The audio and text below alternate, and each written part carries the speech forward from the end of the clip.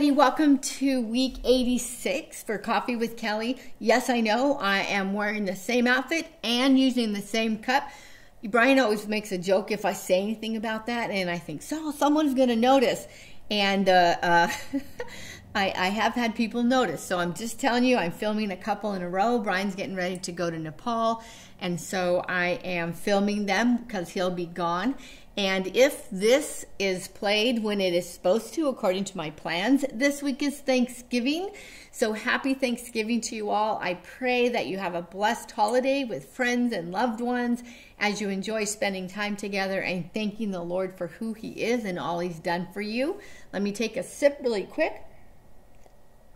You know what I'm thankful for? I'm thankful for you. I'm thankful for you tuning in and listening and enjoying this time with me and allowing me to share my random thoughts with you. I'm very thankful for you. And so our topic this morning is called Too Close for Comfort. So let's pray. Father, we come before you this Thanksgiving week. We worship you. We adore you. We are grateful, God, for who you are and all that you give to us and your daily benefits. But Lord, I'm so thankful for you, your presence in my life, your presence in our world. God, you bring us security and comfort and joy and peace in a world that is destroying all that. You unite us, you revive us, you refresh us, you fill us with your spirit, and we are so thankful. So Lord, I pray as we look at this topic on what it means to be too close for comfort, that you would challenge us in a way that we need to be challenged. In Jesus' name, amen. So this topic is a little weird, kind of funny, but very true. Now, all of you have probably heard of the book and then the movie called The Shades of Grey. I have not seen it or read it. I hear it's pretty provocative and a very sexual book, and it made quite a stir within the community, but I have not read it. Now, some years ago, I found a book that's called can you see it? Between Shades of Grey. And the author is Ruta Sepetys. I don't know how to say her last name.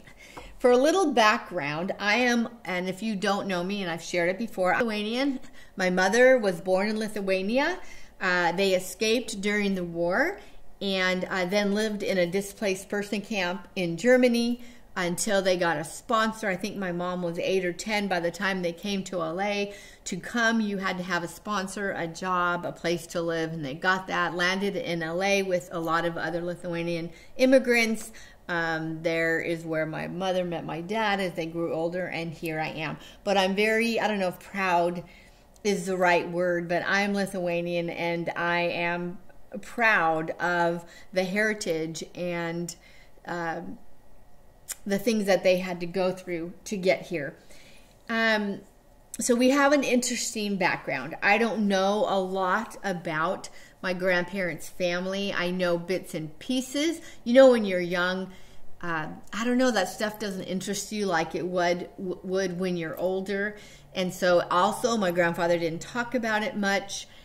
It was a very difficult time for them, very painful. They were not Jewish, but they had many Jewish friends, and he would talk about, you would be walking down the street, you know, and then the Jews weren't allowed to walk on the street, and then you could see the smokes from the place where they were burning them. And he's randomly told us stories about then, but he's pretty quiet about it.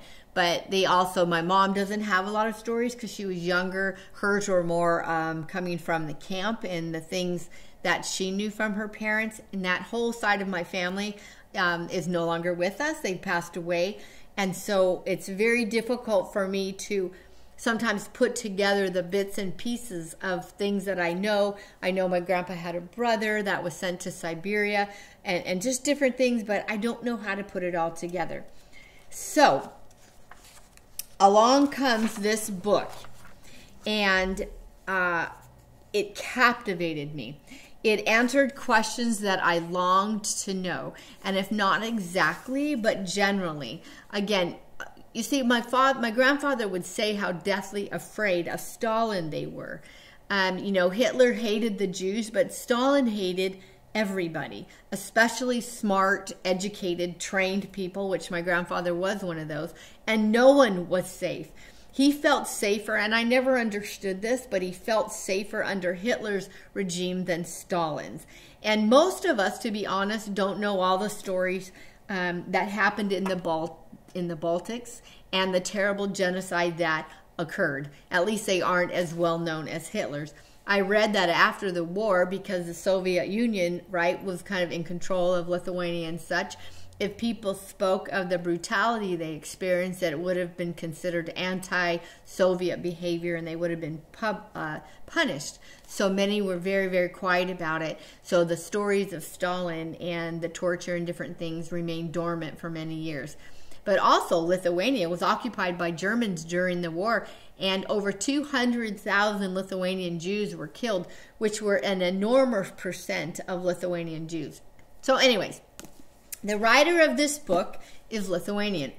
Her goal was to write a story, it's a novel, that would bring attention to the crimes of Stalin. So she went to Lithuania. She did so much research. She's the son of a Lithuanian immigrant, interviewed many, actually son of a Lithuanian, he was in the service, interviewed people and survivors and the military and museums, and she wrote a fiction story using true facts, if that makes sense. So she took all the facts and made it into a novel. And it's a story about a girl named Lena, who was 15 years old, and she was deported from Lithuania to Siberia in 1941. And the story chronicles not only her fight for survival, but also her struggle to retain faith in mankind in the midst of Stalin's terror. I read it, I cried, I read some more, I envisioned, I could probably cry right now, I just can't because I'm talking, I don't want to. I envisioned my family in this story and what it must have been like, and pieced together, I could find pieces of stories that my grandfather would talk about in the story. And so again, I made my whole family read it, and it was amazing. So the title, Between Shades of Gray.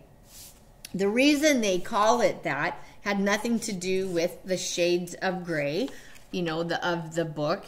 It said, what was the inspiration for the title of the book? And she said, we often characterize things in extremes, but things aren't always black and white. Sometimes the truth lies somewhere in the middle, between the shades of gray. I met some survivors who told me that a Soviet guard had helped them in some way or showed them a small kindness that saved their life.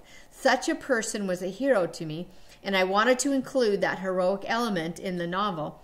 So I created the character of Kretsky, a young man who can't see things in black and white as the Soviet system demands of him. He has reverence for human life and is deeply conflicted. Through him, the deportees see a bit of human kindness peeking out between the many shades of gray. So that's where, if you want to read this book, it's good. That's where the title came from. Okay, long story to get to my point. The title, it is too close to the nasty one. Too close. And again, I said my whole family's reading this, and we all felt, you know how you carry a book sometimes if you're going to wait at the doctor's or on the soccer field, whatever. We all felt like we had to hide it because people were going to think we're reading the nasty one. Because if they just saw the shades of gray, they'd kind of look at like you, And that did happen. So I had to shove it in my book bag or whatever. It became actually pretty funny. The book, so different, completely different author, storyline, and goal. But the title, too close for comfort. And when I saw this book this morning, I don't know why the Holy Spirit put this in my mind, but he did. And I was reminded about what Jesus said in John 17:16. He said, they are not of this world, speaking of us, those who believe in him. They are not of this world, just as I am not of this world. Paul tells us in Romans 12:2, don't be conformed to this world. He also says in Philippians 3:20, our citizenship is in heaven, from which we also eagerly wait for our Savior, the Lord Jesus Christ. John tells us we are of God, not of this world. He tells us not to love the world or the things of the world. So basically, We are not of this world. We are called, ladies, to be different, to be set apart. A new hope, a new country with a citizenship, a new inheritance. We are different. We are destined for glory. But while we are in this tent, like we talked about last week in week 85, we live here temporarily in this tent, in this world. And we struggle with this temptation to look like the world, to act like the world, to dress like the world, to talk like the world, to engage in life as we are in the world. We don't want to be seen as different. We want to be close. We want to be same, but different. Sometimes we don't want to call attention to ourselves. And oftentimes we can cross lines to fit in, and we can get too close for comfort, so to speak, with this world where there doesn't look like there's much difference between us and them. Now, I'm not talking about being relatable and being in the world as far as to share Christ and to build bridges so that we can have an influence. I talk about that a lot. Or to be, I'm holier than thou, and you are there, and we are here. And that's not what I'm talking about. But I'm talking about our attitude and our perspective and our lifestyle being too close for comfort. We want to not be different. It's not comfortable. This book, the only difference, again, between this book is the title, Between. Otherwise, it looks the same. And sometimes we live our Christian lives like that. We just want to be different by the word Christian, but everything else we want to function in the secular world and live in a carnal fashion, but yet have the name Christian over over us. We can be guilty of hiding our light. Like I used to hide the book when I was reading and didn't want anybody to know, but for a different reason. We don't want to be seen as different. It's not comfortable. So we keep our mouth shut, our lights under a bushel, so others won't be offended, or perhaps we don't lose friends or family members. Friends, let's love people. Let's love people in the world, but not love the world or the things of the world or the systems of the world. Let's not try to blend in and be one of them and look like them. We are set apart. Let's not try to live between the shades. Let's not try to be so close that people can't tell a difference. Let's shine in this world. And a few weeks ago, our topic was so shine. Let's do that. Let's so shine that we would be different. Let's live set apart. Let's be set apart in our hearts and our minds and our lifestyle, shall we? Happy Thanksgiving again. I pray you would kind of meditate and ponder on that, and what it means, and actually to see how close to the line are you living. Just a challenge. I don't know. I know I'm looking at myself and reminding myself constantly to be set apart, and it's okay not to be accepted here. It's okay that others think I'm different. It's okay that I have different priorities in my life. It's more than okay. It's right, and it's healthy. And I'm asking God from Romans 12:2 in my life not to be conformed by this world. Let's pray. Father, I thank you. Help us to be more like you. Allow you to transform our hearts, which would result in a transformed life. Lord, I don't want to be just like everybody else in the world. I want people to look at me and see you. And I know that looks different in all of us, but I pray, Father, that they can tell in the things I talk about and the things I desire and my passions and how I love people and how I want to serve. Father, I pray they would see you in those aspects of my life. And so change us, Lord, to look more like you. And Lord, I pray that you would bless these women and their Thanksgiving holidays this week. May they honor you and bring you glory. In Jesus' name, amen. God bless you guys. I love you, and I'm so thankful for you.